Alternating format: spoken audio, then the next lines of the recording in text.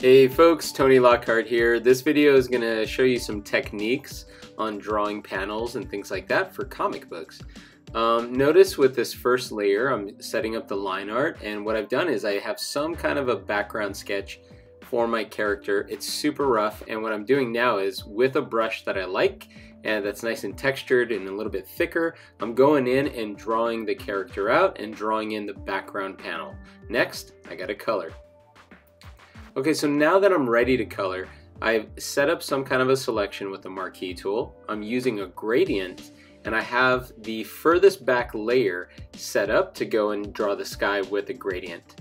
Moving forward, I put a new layer on top of that to do the mountains in the background, and I'm just coloring everything, not really worrying about deep shadows and highlights.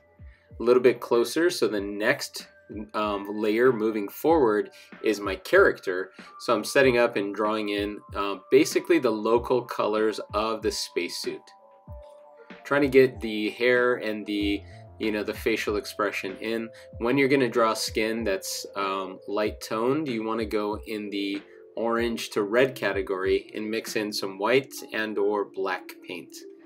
Alright, so now that that's set up, I have a new layer on top called multiply, and I also have a layer on top called a screen. This allows me to do highlights with white and shadows with black. Alright, so let's finish off this video. If we take a look at this clip, when we zoom out and we look at the entire panel, things are looking pretty good. So let's just kind of break down what we created, and I think we can finish things off, and let me show you guys a couple of tricks also. So first things first is we started with some kind of a sketch.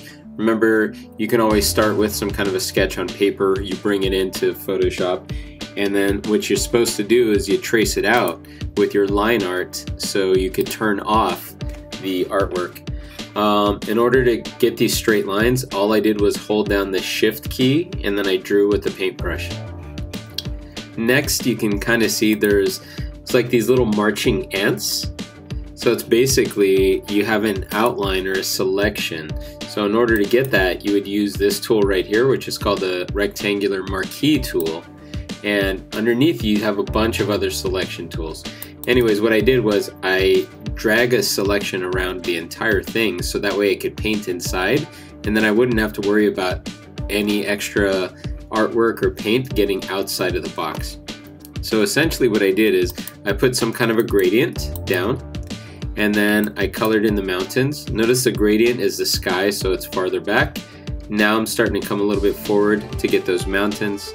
Then I get the spacesuit, and then of course get the character as well.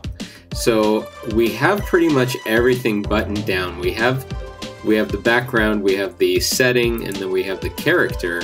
Now it's time for special effects. So we could just turn on the shadow layer. Don't forget, shadow layers get multiply added to them because it's a really good tool to use. And then of course you could increase or decrease the intensity of the shadow just by changing the opacity.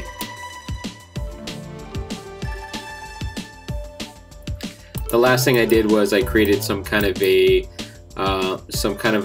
screen layer. So instead of a multiply, what I did was I used screen, and then of course you could dial back the intensity so it doesn't have to be so strong. But screen is good for highlighting stuff and making things kind of pop. So in order to get this effect of the glass that's reflecting light. Now the last thing I want to suggest is, if you haven't done so already, you can click on the topmost layer in your stack, hold down the shift key on your keyboard, and then click on the bottommost layer in the stack, and then you click on them. So what happens is you have all of them selected. You can select on any one you want, or hold shift and then click, and it's going to highlight the ones you have selected. You can add to your selection by holding shift and continuing to click. So when I have all of these together, what I'm going to do is click on this button right here that says create a new group. This folder basically has all my stuff. So maybe I'm going to call this, if I click on the actual writing, I can call this panel, let's call it panel 5. And then it has everything in there. So if I turn off the visibility, there it is. But what's really nice about doing this is that if I go and select the entire panel group, and if I do a Control T, which is also the same as Edit Menu Free Transform, it's really convenient because I can move this around and I can put this wherever I want. I can also shrink this or increase the size, so that way it's going to do what I want it to do. Alright, so to end this video off, again, let's review one last time. You want to try to paint in layers, so that way you can have all of your stuff progressively moving forward. And you want to use things like blend modes with shadows to do like a multiply or highlights to be able to do some kind of a screen. And then when you group all of your stuff together, it's really convenient because then you could just go take this thing, Control C, go to a completely different file and Control V, and then it gives you a lot of control. And you could bring lots of different things from different places together. Alright guys, I hope that was a helpful video. Definitely go give this a try. We'll see you in the next one. Thanks. Bye-bye.